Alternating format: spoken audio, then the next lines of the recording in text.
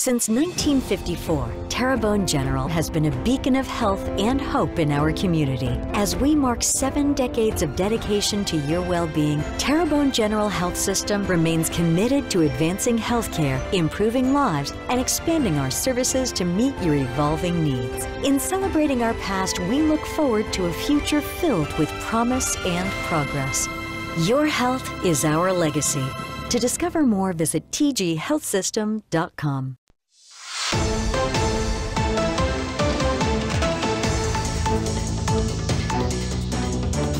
Hello and welcome to this edition of Bayou Time. I'm your host, Keith Weissite, licensed clinical social worker with Terrebonne Home Care.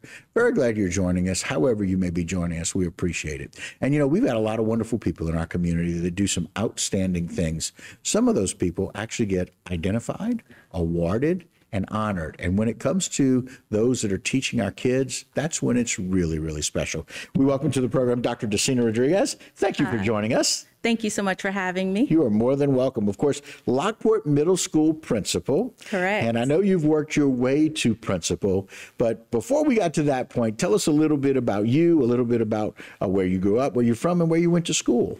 Well, I am a very proud graduate of Central Lafourche High School. Yes, ma'am. And after high school, I went to Nicholls State University to major in education.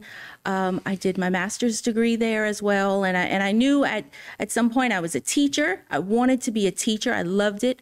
And I knew that I wanted to be in administration very early on. So I went back at Nicholls State to do my master's in administration. Okay. I continued teaching and was able to get afterwards a job at Lockport Upper Elementary as an assistant principal. That's where I started my administrative career. It was such a wonderful place, a great experience that I said, I want to go further. So I applied to the University of New Orleans and I received my PhD, which is in educational administration.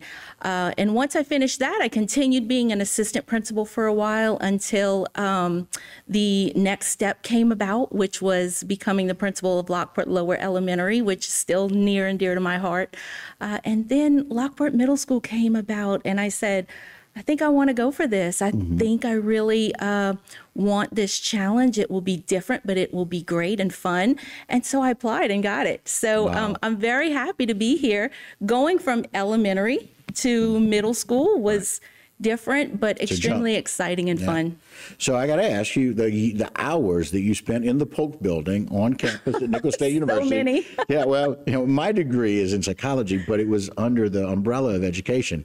So I spent a lot of hours in Polk, but you not only spent a lot of hours at Polk at Nicholls, you went back and got your master's, and then went back and got your doctorate. It seems like you've had this thirst for learning. Absolutely. Oh, I love being I loved being a student. So a lot of that in me is what I like to bring to the schools that I work at.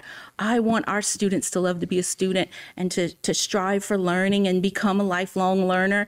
So it has been really great to have so many opportunities around here to get a good education. And I feel like I've experienced several of them, which has been great. Was there anybody along the way, I know graduating from Central, but anybody along the way that just kind of stuck out, that was one of those teachers that really inspired you to want to become a teacher? I remember second grade. Really standing out to me. 7 years old, second grade stood out. A lot of my elementary years, I went to Bayou Blue Elementary.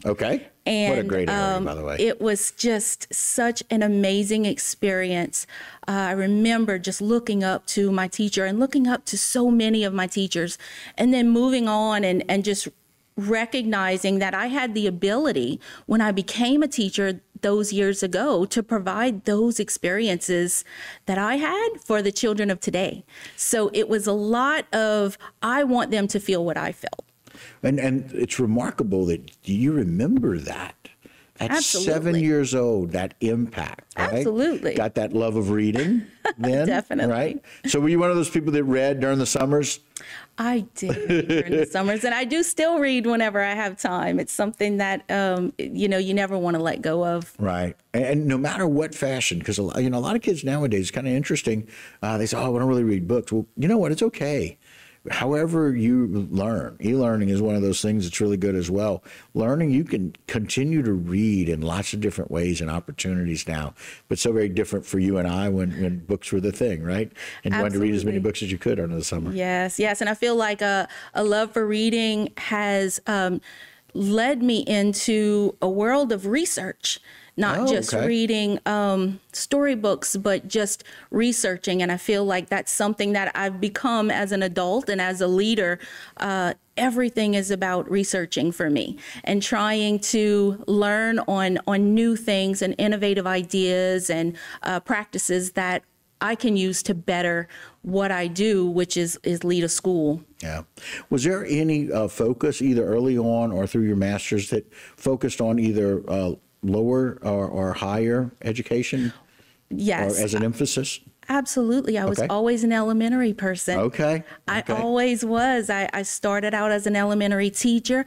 The majority of my administrative career is in elementary, which was why it was different for me to say, I'm going to go to middle school. Right. But I feel like I took that with me. Yeah. And it just made me see things from a different perspective. So when I got to middle school, and I love it, I think I'm going to stay in middle school area, but the elementary background and the foundations that I've learned as a leader in these areas, and even as a teacher 25 years ago, I take with me to this day. It's obviously resonated well because I'm very, very excited. As you know, you are the Lockport Middle School Principal of the Year for Lafourche Parish. Correct. And you have been named the Middle School Principal of the Year for the 2025 for Louisiana. Correct. So Louisiana. Congratulations. And there's a shot right there of that. So very, very excited for you. And more importantly, I want to talk a little bit. We'll take a short break. But when we come back, I want to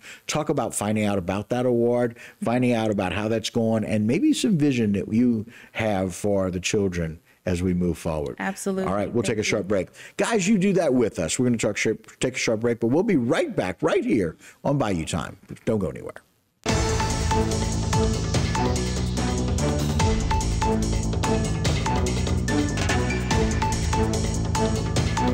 Today's social media segment is brought to you by South Louisiana Bank. It's better when we bank together. Waits and Downer, attorneys at law. Terrebonne Ford, built Ford tough.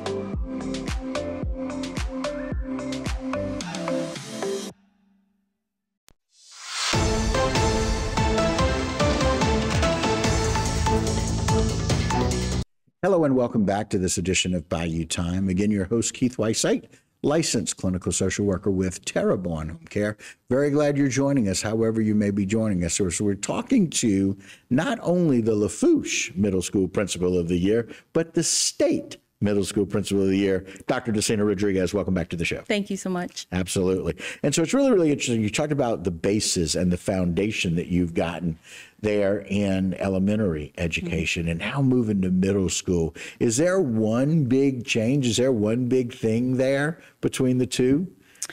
Definitely, I would say it is the amount of independence for students when they leave the elementary area and then move into the middle school grades. There is more of an independence, but I am very, I'm very protective, I should say. Okay. And so what I do is that elementary mindset, I understand that they're middle schoolers and there's a little bit more freedom, but we monitor very closely. And I think that's one of the biggest things, that for the students to be able to adjust to the amount of independence in middle school and compared to what they've experienced in elementary, that's a pretty big thing for them. I want to make the transition as comfortable and productive for them as possible. Well, it's pretty obvious as principal, people are identifying and realizing that you're doing that very, very Thank well. you. And it's like our children, right? It's a hard balance between wanting to do for them and then wanting them to be able to do for themselves. And so you've obviously found that balance in helping your curriculum and helping your teachers do that. Let's talk about the relationship with them and how excited maybe they are for you for this award. They were so amazing. Really? They actually, actually before the announcement, which was last Saturday night, the Thursday before, they created a time where they all got together for me, and they made signs wishing me well and sending me off, they called it. Okay. And I just thought, wow, that was so touching to me that they would actually take their time in the evening to do Right. this. I think I want them to realize the magnitude of what they have done as teachers and staff of our school. They really make things go round and provide opportunities for our kids to learn and to grow. They are a huge part of why I'm sitting here today. So for them to be cheering me on, and I know they were, it meant so much to me. And I feel like this is definitely a team win for our school, Right. Being named the Louisiana Middle School Principal of the Year, because it highlights their great work as well. Right.